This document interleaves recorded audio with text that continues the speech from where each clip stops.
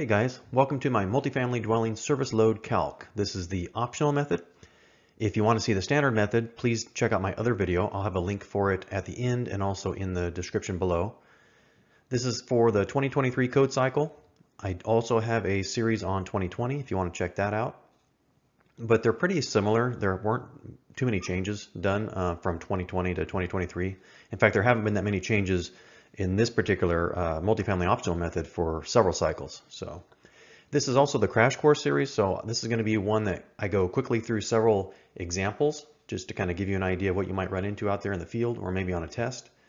If you want a deeper dive into it, I do have a deep dive series, and that's where I go really deep into each detail of the calculation and show you every little nuance of how you get each bit of info and data and how you apply it, every code article and so forth. So check that out if you want something deeper. Okay, let's get rolling. Here's a table that I made up, and this is going to make it really easy for you to see the whole problem in one place. I'm just going to take a minute here to explain how this works, and then we're going to get into the examples afterward and work through and fill these out as we go. Okay, this is broken into two columns, main columns as you see, or maybe two sections you might call it. You got all your per unit loads on the left side, and then you're going to combine everything and apply some extra factors on the right side to come up with your total. We're going to start with the square footage for each unit. Then we're going to add small appliance circuits. You know, there's two minimum that are required. Again, see my deep dive for the reasons why on these things. We're going to do our laundry if it applies. Now, some multifamily dwellings don't have laundry provisions in each unit, and so we would not put a value here if that was the case. But if there is laundry, then we have to put the value here. Then we get on to our fixed appliances, and we're going to take each of those at nameplate, and we're just going to list them out and give their values. Then we're going to go to our range and cooking at nameplate, and also our dryer at nameplate. Now remember, with the optional method, you do not use the range table 220.55 for this method. You only use that for the standard. And same with the dryer, you do not use 220.54 table for the dryers here on the optional method, only for the standard. So that kind of screws some people up. They forget to do that sometimes. So you only use the nameplate for the optional method. So range nameplate, dryer nameplate, we have the water heater nameplate, any extra motors, take those at nameplate. And then we take the largest of our heating or cooling at the nameplate, plug it in there. Then we're going to add all those values together and get our total per unit VA. We're going to slide that up to this column, and we're going to multiply by the number of units, and we're going to come up with a total VA for all units. Now, if you have dissimilar units, in other words, if some of your units are, have different specs, maybe they're different sizes or they have different appliances in them, then you would treat this the same way, only you would just take anything that's similar, like all the similar units, you would take those as their own chunk, and you would plug all those in here. And then you do the same for the other set of units that were a little different. Like let's say you had a style A and a style B and a style C unit in your complex or in your building. Then you would take all the A's, run it through here, and come up with a total. Then you take all your B's, run it through here, come up with a total. Same with your C's. And then you'd add the A's, B's, and C's together before you apply a demand factor, which is the next step. So that's what you do. Once you have a total here, you would go to table 220.84b, and it'll tell you for the number of units you have, you take a certain percentage as your demand factor. Multiply that and you get your total demand load. Once that's done, you would take all of your house loads, come up with your total, and you would add it to this number, and that would give you your total VA. Now, we're not going to have any house loads in these examples. I have another video that covers house loads and how to figure those up, how to calculate those. And basically, for the most part, you're just taking those with the standard method, any house loads, and then you'll come up with a total and you'd add it into this demand load. But again, that's in another video, so check that out if you're interested. Once you have the total VA, you're just going to divide by your voltage, and you're going to come up with your amps. Once you have your amps, that is your service size, and then you're going to use that to find out what your OCPD size is, your conduit size, your conductor size, all that stuff. We can figure that out once we have this number, but this amperage number is the key that we're looking for to start with.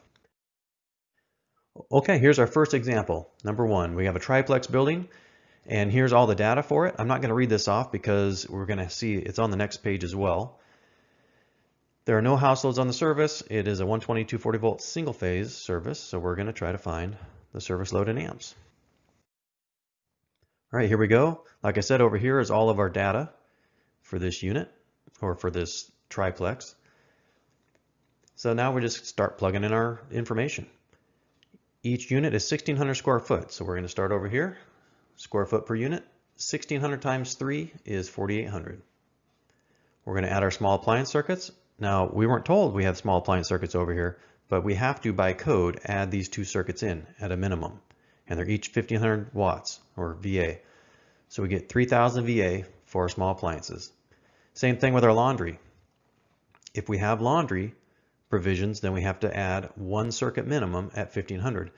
Now, we're told we have a 1,300 watt clothes washer over here, but we have to put 1,500 minimum, regardless.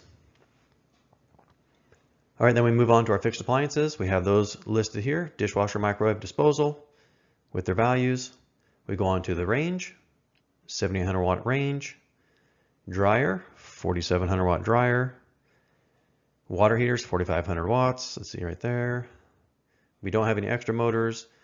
Largest ever heat and AC. So we have 3,600 watt heat pump and we have 9.5 kW furnace. So obviously the furnace is bigger. We're going to put 9,500 there. Now we just add all these up together. We get 39,800 VA per unit. Slide that number up here. Multiply by the number of units, which is 3 because it's triplex. We get 119,400 VA, and that's our total. Now we go to table 220.84b and find out that for 3 units, we get a 45% demand factor we can apply. Multiply 45% by 119,400 and we get 53,730 for our total demand load. Now we would add our house loads if we had any, but we do not have any house loads. So our total VA is 53,730. Divide by our voltage, which is 240, we get 224 amps. Now we can size our feeders and our conduit and so forth.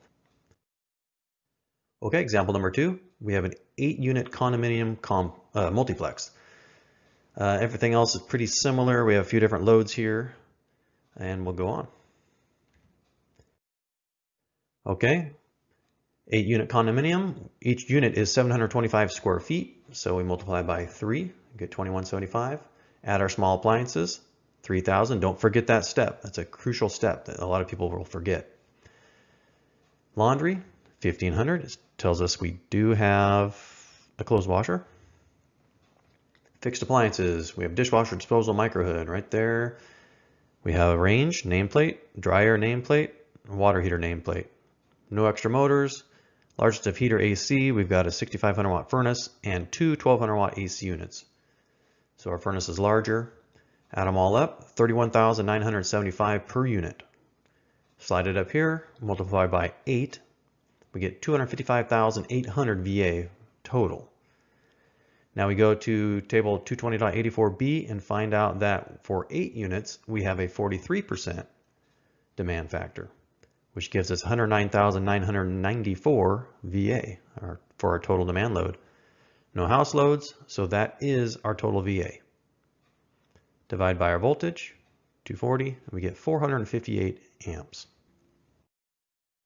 Example number 3, we have a 20-unit multiplex. And we'll move right along. 20 units, each unit is 923 square feet. Times 3, 2769. At our small appliances, 3,000. At our laundry, 1,500. Fixed appliances at nameplate, pretty much the same ones, but we have a jetted tub now this time. We've got our range, got our dryer, got our water heater, all at nameplate. No motors. Heat and AC, we have a 10,000 watt furnace and 6,000 watt heat pump. So we take the furnace, add them all together, 41,369 per unit times 20 because it's a 20 unit multiplex, and we get 827,380 total VA. Table 220.84b tells us we can multiply by 38% for our demand factor, and we get 314,404 VA for our demand load. No house loads, so that's our total, and we divide by our voltage, again, 240 volts. That gives us 1,310 amps for our service. Okay, last one. Example number 4, we have a 60-unit high-rise studio apartment building. So each of these units has different loads in it, and so there's going to be some differences here that are in stark contrast to what we've already gone over. And that's why I wanted to throw something like this in here so you guys can see what kind of a difference it makes when you change up, like if you're doing gas instead of electric, for example, for your cooking and heating. And so that's what this has. Each unit is really small, 333 square feet. You know, these are just studio apartments, single room and a bathroom. All cooking and heating appliances are gas. Okay, so that's a critical change to this calculation. There are no laundry provisions on site, so that's different. No house loads again. The service is now a 120/208 3-phase, and all distribution feeders after the service are single phase, so all your panels are single phase, but it's 3-phase service. And so we're going to calculate the total service load in amps. Okay, so first thing is we have a red flag here. There's a monkey wrench that goes thrown into our problem here. And that is because we cannot use the optional method demand factors for this calculation. And the reason is we have to have electric cooking equipment as per 220.84A2. Without it, we have to use a standard method only. And you can see my video in the description below. I'll have a link. So let's take a look at what 220.84 says. It says it shall be permissible to calculate the load of a feeder or service that supplies 3 or more dwelling units of a multifamily dwelling in accordance with table 220.84b. That's the one we've been using for our demand factors. Instead of part 3 of this article, which is the standard method, if all of the conditions are met. So our problem is we do not meet condition number 2. It says each dwelling unit is equipped with electric cooking equipment. Well, our cooking equipment is gas. So we fail to meet that qualification there, that condition. So we cannot use the optional method for our problem. However, there is an exception they give us. It says when the calculated load for multifamily dwellings without electric cooking in part 3 of this article exceeds that calculated under part 4 for the identical load plus electric cooking based on 8 kW per unit, the lesser of the two loads shall be permitted to be used. Okay, now all that is saying is that there are two things we need to do here, and we're going to compare the two calculations we make. First of all, we're going to take the problem just as it is, and we're going to apply part 3 of this article, which is the standard method, to our example. We're going to calculate it out and see what total we get. Then we're going to take part 4, which is our optional method, and apply that to the same example, only we're going to add 1 8 kW cooking appliance per unit. So we're going to pretend that we have a cooking appliance in there at 8 kW, and then we're going to calculate it out and see what our total comes up to. And then we're going to compare the two, and we're going to take the lesser of the two. So it's really pretty simple. It's just you got to do two calculations now to find out which one's the lower of the two. And just in case you're wondering, number 1 condition was no dwelling unit is supplied by more than one feeder, which we don't. It's just one feeder supplying it. That's pretty typical. It's pretty rare that you would have more than one feeder supplying it. And then the third one was each dwelling unit is equipped with electric space heating or air conditioning or both. Now we don't have any heating that's electric, it's all gas, but we do have an electric AC unit. So that keeps us within this condition. We do meet this condition number 3. So that's not something that's going to keep us out of here. Otherwise, if we didn't, if everything was gas, then we couldn't use it at all. We would not be able to use this. We would just have to go to the standard method and use that only. Okay, so what we're going to do is we're going to go ahead and do what we need to, and we're going to take both calculations here. Okay, example number 4a. So I made an extra example here. It's the same problem, the same example. Everything's identical except I added an 8,000 watt range, just a pretend range, and just added it to our calculation. And so we're just going to calculate it out like normal and see what we get. We have a 60 unit apartment building, 333 square feet for each unit, times 3, 999. Add our small appliances, 3,000. We don't have laundry this time, remember, no laundry provisions, so 0 for there. Fixed appliances, disposal microhood. We take our range and nameplate, We don't have a dryer, so 0 there. We don't have a water heater, that's also gas. Now I didn't say that over here in the example, but that's assumed because if your heating and your cooking is all gas, your water heater is going to be gas. You know, it'd be very rare to have your water heater be the only electric appliance that uses, you know, that for heating. We got our cooking, our heating, and our dryer all as gas. So the presumption is water heater's gas too. We don't have any extra motors. Largest of the heater AC. We don't have any heat, so our AC unit is all we have, 1200 for that. So we're just going to add up these values together. We have 15,999 VA per unit. That's incredibly small, but these are tiny units. And being all mostly gas, that's why we have such a small value. Slide it up here, multiply by 60. We get our total VA for all units, 959,940. Okay, now we apply our demand factor from table 220.84b. 24% is what they allow.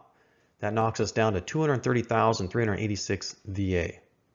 No house loads, so that is our total. We divide by our voltage, but since it's three-phase, we got to first multiply our voltage by the square root of 3, 1.732. Then we divide it into 230,386 VA, and we come up with 640 amps. And that is our first total. Now we have to compare that to the standard method. Now I've already done this in another calc video, and here it is. This is a standard method that we come up with. You can see this on the other video for the standard method. Check that out. So we can compare it here. So with the standard method, we come up with 831 amps. And then we compare that to 640 amps that we get with our optional method. Even though we included the 8,000 watt range in the optional method, it's still considerably smaller number than the standard method. And that's pretty typical. Now, when you get to really small ones, like maybe a triplex, and maybe you have small units, the standard method would actually be smaller than the optional once you add the range. But when you get up, I don't know what the magic number is, but it kind of depends. It's a sliding scale. But once you get above probably, I don't know, 6, 7 units, I think the optional is almost always going to be smaller. Okay, and I briefly mentioned this before, but I just wanted to say it one more time. This chart, the way it's set up right here, is for a multifamily dwelling building where all the units are identical. They're identical size, identical specs, same number of appliances, the same size of appliances and all that. In an ideal scenario, that's what you would have. But for buildings with dissimilar specs for each unit, you have to calculate the first portion for each unit style. So like I said, if you have A, B, and C style units, you do this for A, and then you do this for B, and then C, and you come up with a total for each. Then you would add them together, and then you would go ahead and apply the demand factor to that total and then go on with your calculation. So I just want to reiterate that just to make that a little more clear for those of you who may have dissimilar unit specs for your multifamily dwelling. Okay, hey, thanks a lot for watching, guys. I hope you enjoyed it. I hope you found it helpful. If you did, please give me a like. And if you haven't subscribed, that would be great if you subscribe. It really helps me out a lot. I do have, like I said, a 2020 series, and I'm working through a 2023 series right now. I've got all kinds of different calcs out there. Just check out my channel to find those and spread the word. If you know people looking for help on this kind of thing, I know I wish I had had something like this when I was starting out 27 years ago. It would have been really cool to be able to go to this, but YouTube wasn't much back then. So anyway, appreciate your guys' help, and I will see you next time.